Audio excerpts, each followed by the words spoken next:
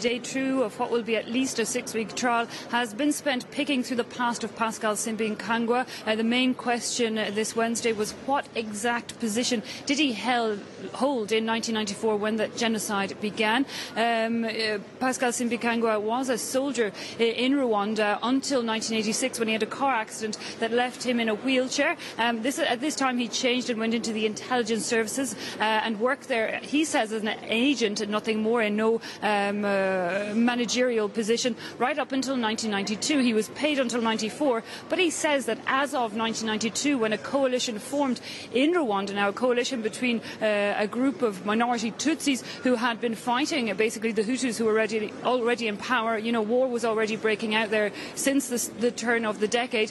They formed a coalition government in 92, at which time Simbikangwa insists he was basically pushed aside and really had no real function anymore within even the intelligence services.